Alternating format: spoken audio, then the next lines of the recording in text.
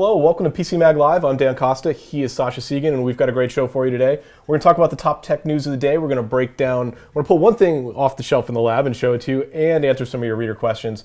Sascha, let's get to the big news of the day. Finally, Office is available on the iPad. Microsoft made an announcement.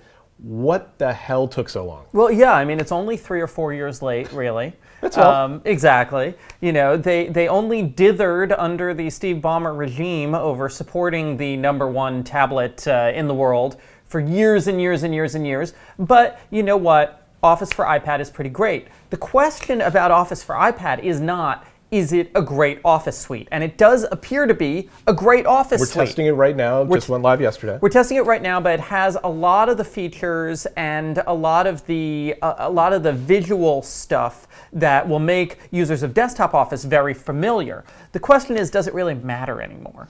I think it does. I think the thing that Microsoft has lost out on by not doing this sooner is that people want to live inside an ecosystem. People love Office. They just want to be able to send themselves files, open them in Office, close them, send them back, and not have to worry about any compatibility. People will pay a couple of bucks for that. And analysts are saying that that market alone, the Office for iPad, Office for other devices market, could generate an extra $1 billion in the next year for Microsoft. Yeah, and not a lot of money for Microsoft, but a lot of money. And something that's important about Office for iPad, it is not free, or rather it is free to play. It is the Candy Crush Saga model, where you can download it for free and you get some very limited features, and then you have to sign up for an Office 365 subscription to really use it. And there are these different levels of Office 365 descriptions that get you different amounts of lives and power-ups.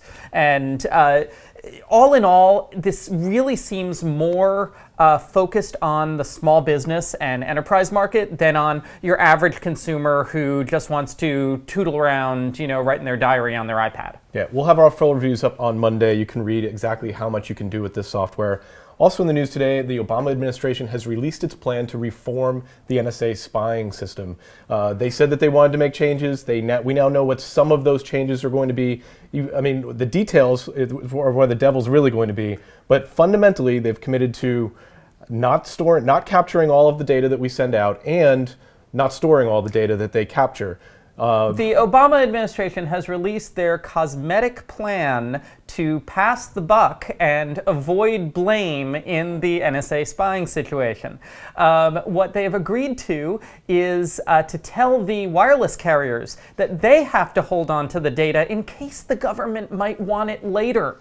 How does this change anything? I mean, the government is still potentially going to be able to request any information about any of us ever. It just, you know, it's just what filing cabinet and what building the information is in. That's right. They'll have to request the information from the carriers. And of course, the carriers and the telcos are saying, well, wait a minute, who's going to fit the bill for all this storage, and how much do you want, and how quickly do you want to be able to access it?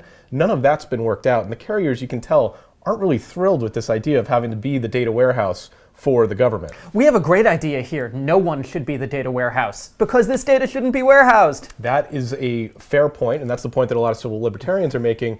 That's not even on the table. No one is suggesting that except for a few privacy advocates. No one in the government is proposing that. In fact, in the House, they've got a bill which will basically mean that they don't have to, there won't be the pre-approval. They'll be able to actually get the data and then ask for approval to read it later. And here I am on the fringe of the political system again. Again, well, not terribly surprising.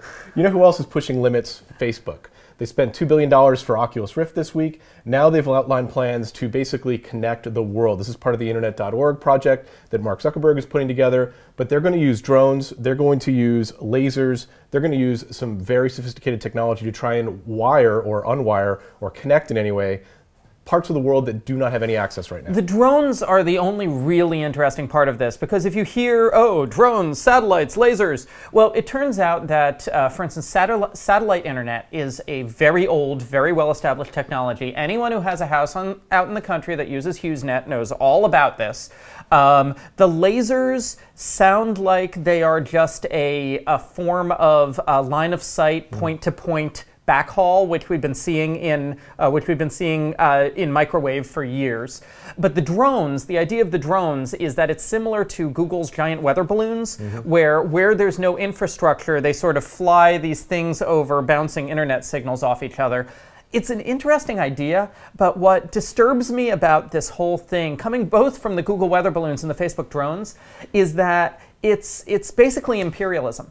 These guys are saying, oh, we want to wire up all these countries that are unwired using our crazy high-tech things. And I don't hear the voices of the people in the countries themselves participating in this process. Well, they're just getting started. They're coming up with engineering models for figuring out how to avoid the base tower model where you put up a tower and then you have to go line of sight around that tower. So I think that these are engineering questions, and they're engineers trying to solve engineering problems. I don't think there's any downside to providing internet access to all these regions. No, there's no downside to providing internet access, but if you are providing internet access to a particular region, I would want the people in that region to be telling you what they need and their ideas of how to get it, not for you to decide what they need and then hand it down to them. I think they need the only decisions being made is how to connect them. What they use it for is going to be up to them. I think, once again, you're on the extreme of the political spectrum.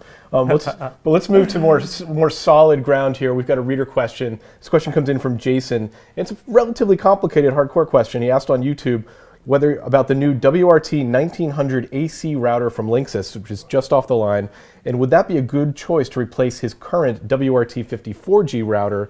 And he's living in a 1,400 square foot apartment, so pretty decent house. With a basement. Pretty decent sized house, a basement, you got to go between floors.